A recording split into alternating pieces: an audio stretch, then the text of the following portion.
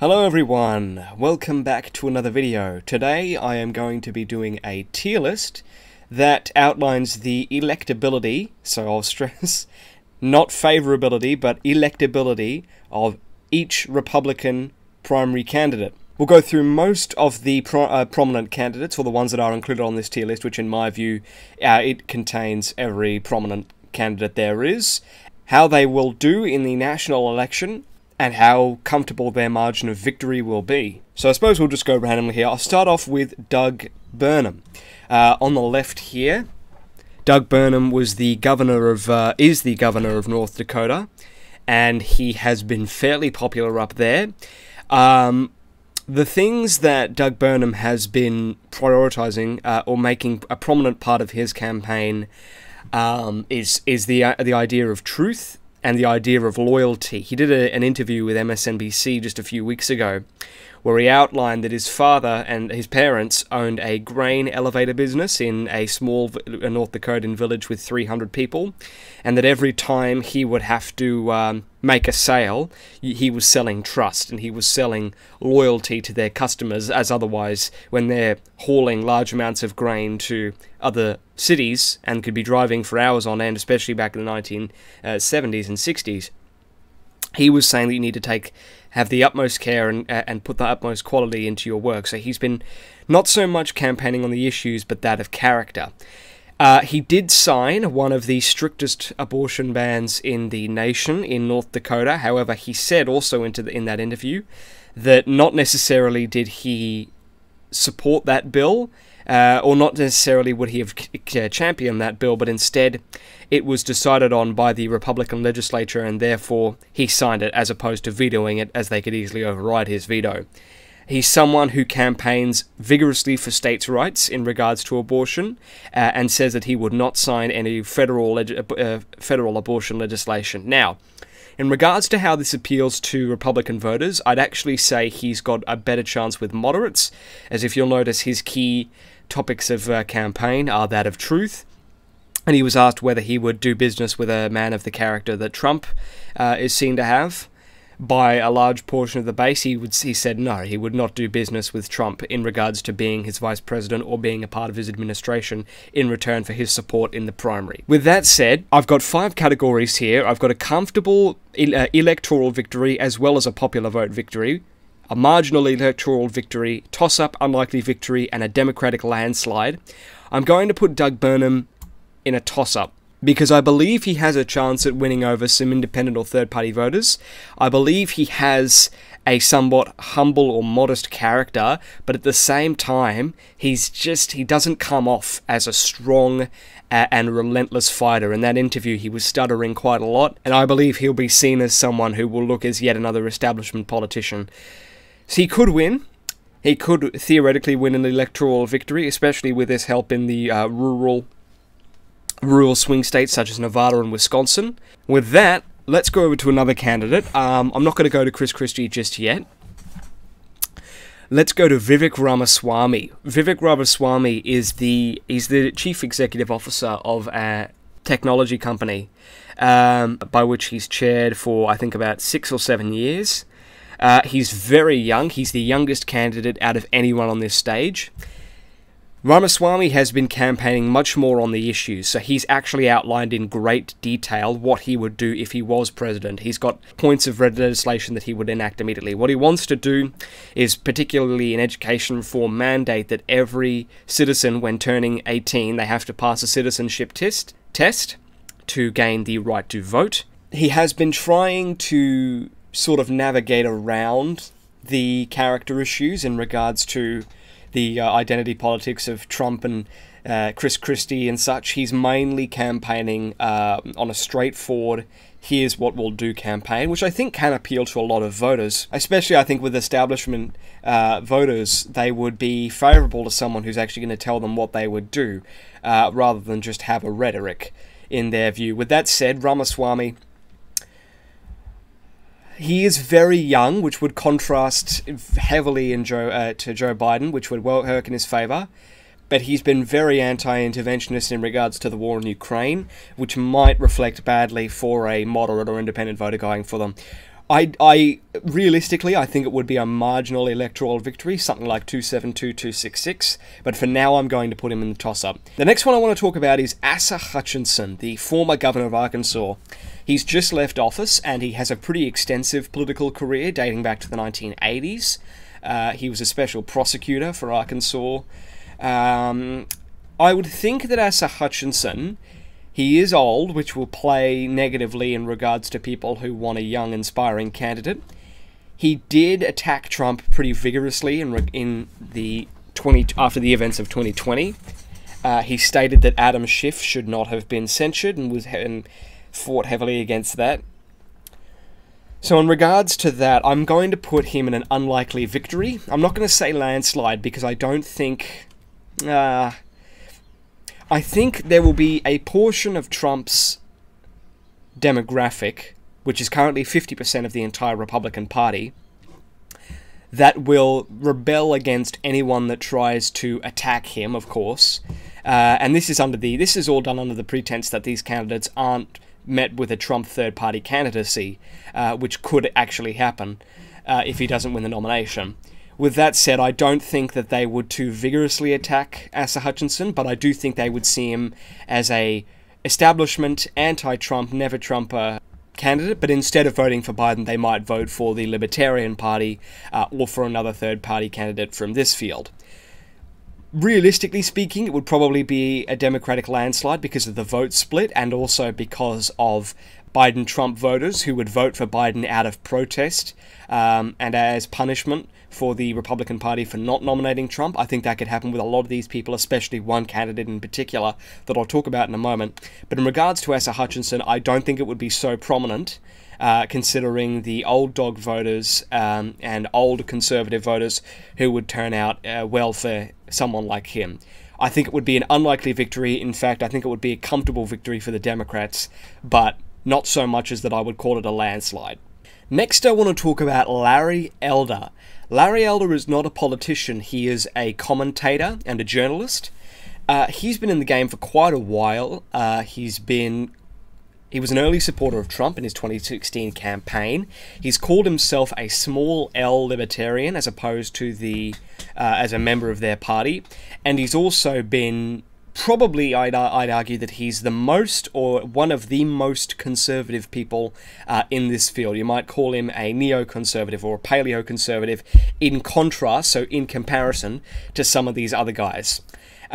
He would be the first minority candidate that the Republicans would host, which would help in districts such as Georgia, whereby there is a growing diverse population. His far conservative views would probably do him no good with independent or moderate voters. He said that every abortion is murder. He opposes any minimum wage. He has said outright that he wants the minimum wage to be abolished, and the ideal minimum wage is $0. I think that would probably result in the complete abandonment of independent voters, which is exactly what the Republican Party needs to win this election. I would say that Larry Elder would be an unlikely victory. Probably less so than Asa Hutchinson, because he's been a supporter of Trump, and supporters of Trump would likely still support him.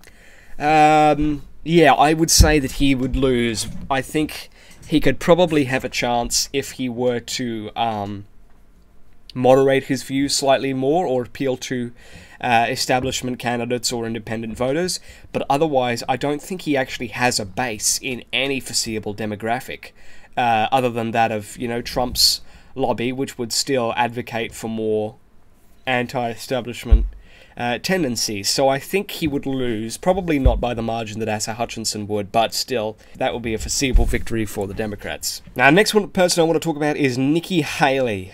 Nikki Haley, former South Carolina governor and also ambassador to the United Nations, used to be considered a moderate, now is considered a conservative, but a very anti-Trump conservative, so you might call her an establishment candidate, such to the extent of Asa Hutchinson.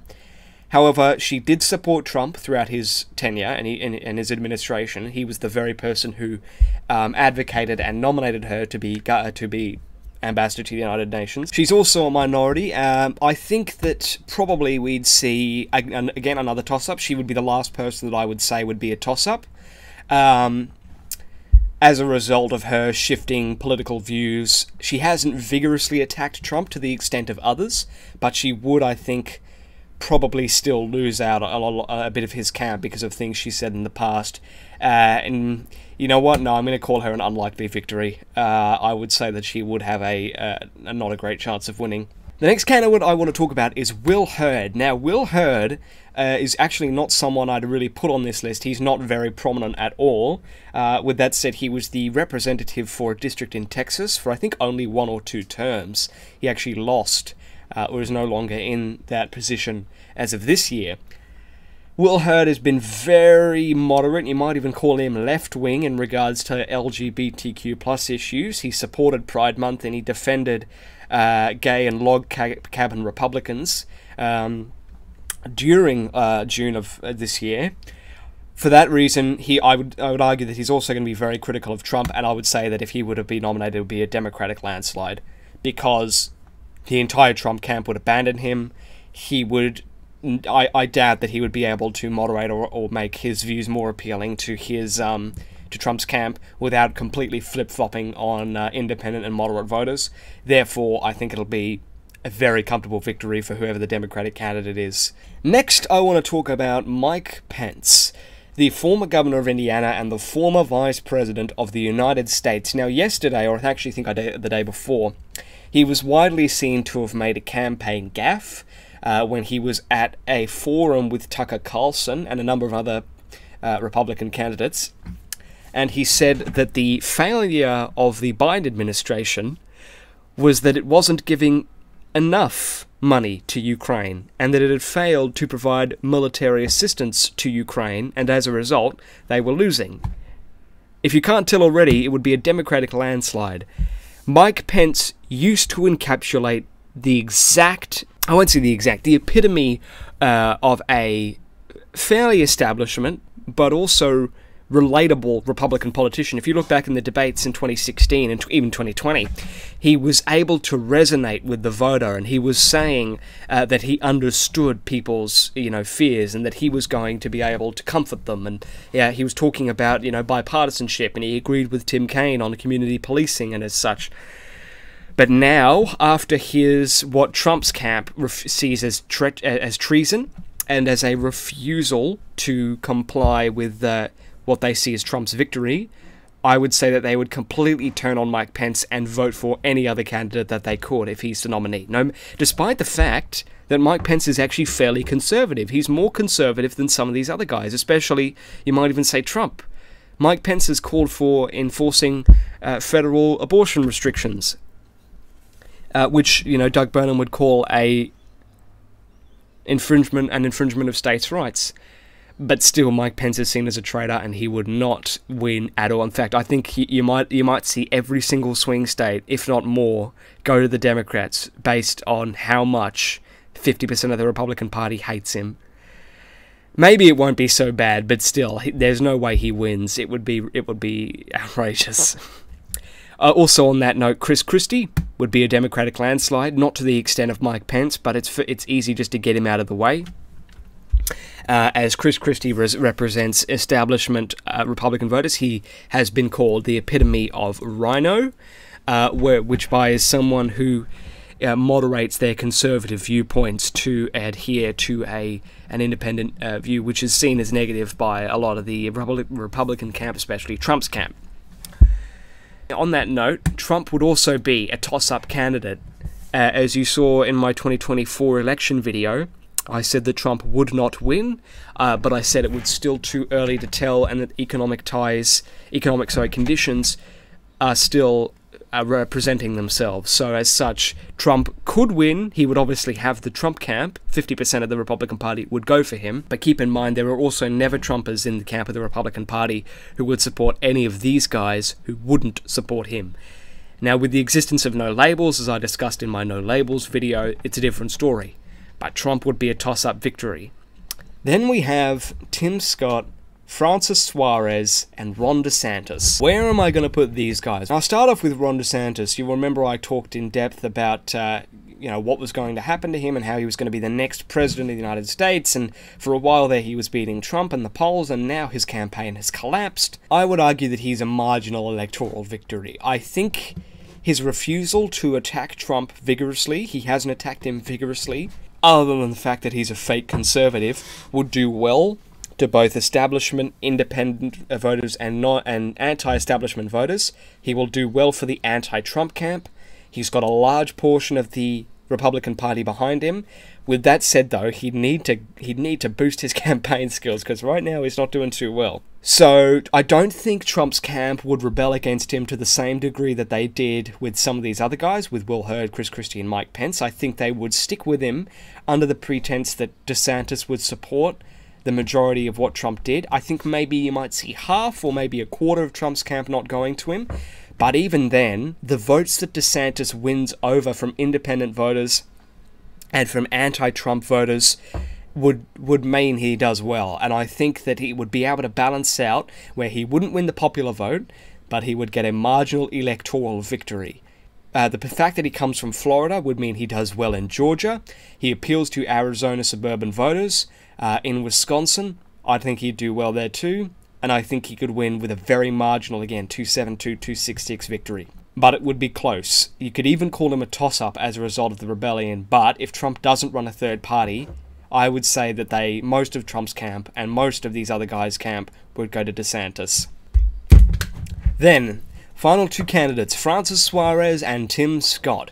Two very interesting people. I'm going to start off with Francis Suarez here, and I'm going to put him in yet another marginal electoral victory if he's the nominee. For the sole reason, well, actually not for the sole reason, he's got a few things that every Republican can get behind. One, he is a minority, he is a Latin American, which would mean that a large group of that demographic would likely appeal to that and support him.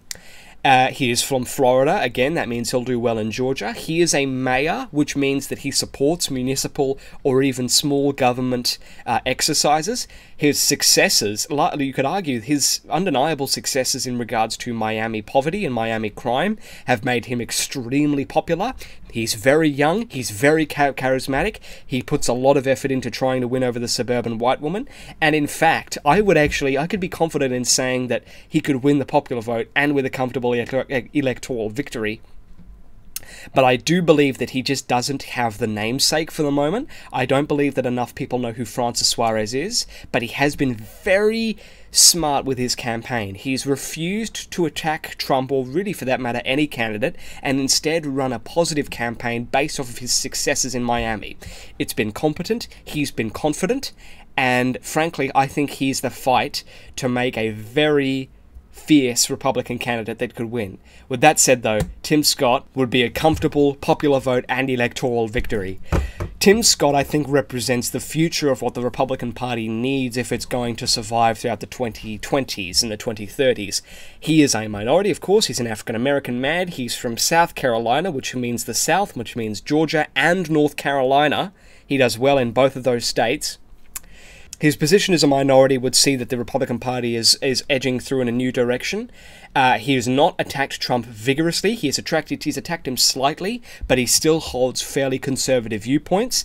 He supports states' rights, though. He's, I think, centrist enough in regards to some positions and sensible enough for moderate and establishment voters to go for him, and he hasn't made any enemies in regards to this stage. Trump has also gone on record of supporting him in the past in regards to opportunity centers, in regards to prison reform. He did he mentioned throughout his 2020 campaign. He worked with Tim Scott on that, but Tim Scott actually advised Trump in regards to how he could have handled the Black Lives Matter event better, and criticized him after that. But he does win in landslides as a senator from South Carolina. He's incredibly popular. He's not too young, but not too old at the same time. He's experienced, and he's also fairly charismatic. If you see the events he does, I think he would be able to appeal to that crowd. And I genuinely think that if he were the candidate, he would win with a very comfortable victory, both in the popular vote and the electoral vote. And with that, that's been this video. So thank you all for watching. I hope you enjoyed. If you'd like to see me do more tier lists in the future, I'd be happy to. Just let me know in the comments below what you'd like me to do. Perhaps if I were to do one for the Democratic candidates, or in regards to which of these candidates has the best shot of winning the primary, that would be another one that I'd be happy to do. But thank you all for watching, and I'll see you in the next one. Thank you, and bye.